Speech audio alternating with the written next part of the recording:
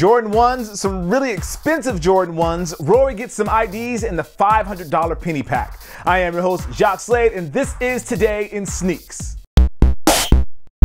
If there was one shoe that you could say started it all for Jordan, it would be this shoe, the Air Jordan 1 High OG. When it comes to being a classic, this shoe is one of those that will always have a special place in the hearts of Jordan fans everywhere. Many are calling it Chicago, but Nike is keeping it simple and officially calling it Varsity Red. This is the original colorway with the Nike brand and the Air Jordan Wings logo on the ankle. Not that I need to remind you, but the Jumpman logo didn't happen until the Jordan 3. You can look for these to arrive on Saturday for $160. Most of you know I love golf, and the current #1 player in the world will be rocking some heat this week at the Irish Open. These are actually Nike ID versions of his signature shoe, the Lunar Control 3, and they were designed by 4 kids whose lives have actually been impacted by cancer. The coolest part for me is that the footwear in golf isn't the most stylish or risky, and you can tell that the kids that designed these are really pushing the envelope. One kid even threw in safari print on a pair. You can look for Rory to rock these this week. Fans of the Foamposite have a pretty cool sneaker popping up pretty soon with the Foamposite 1 Sharpie teamed with the Penny 6. The Sharpie moniker came from the 1997 playoffs when the NBA basically told Penny that the royal blue foams didn't adhere to the NBA uniform policy. So, to fix it, Penny grabbed a Sharpie and colored the stripes black to get the shoes up to code, and the rest, as they say, is history. The pack is said to be priced at $500, though an official release date has yet to be announced.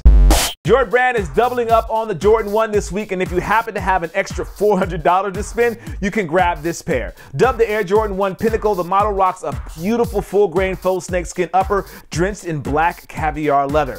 24-karat gold-plated eyelets, lace dubras, and lace tips take the model up the luxury scale, as does that premium leather liner. That liner looks nice. These honestly feel like a really well-done custom, and personally, I really like them.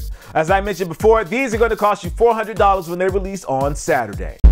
Alright, as for the question of the video, I want to know about classics, or actually I want to know about 3 classics. Name 3 classics down in the comments below. For me, it's the Adidas Superstar, aka the Shell Toes, it is the Chuck Taylor, and obviously, as I mentioned earlier today, the Air Jordan 1. Let me know your 3 down in the comments below. As for what I'm rocking today, it is this shoe, the Air Penny 2. This was a limited edition sent out by Foot Locker maybe 2 years ago or something like that. Wore these today, obviously, because all the penny pack news was coming out, so I figured why not rock these. And then they also kind of look a lot like the Penny 6, based on the shape.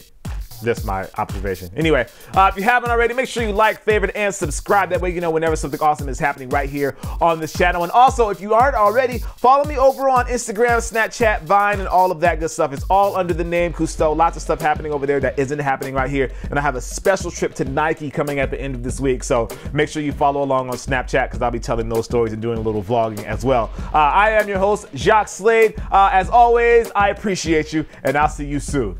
Peace. Get people to look at your content. However, as a blog, you have a voice, and with that voice comes a responsibility. You're in a place of power and influence, and when you abuse that, which is what I feel you did by posting such articles, you lose your authenticity and you become no better than the trolls in your own comment sections. The conversation got so bad that Nike actually issued a statement about it to help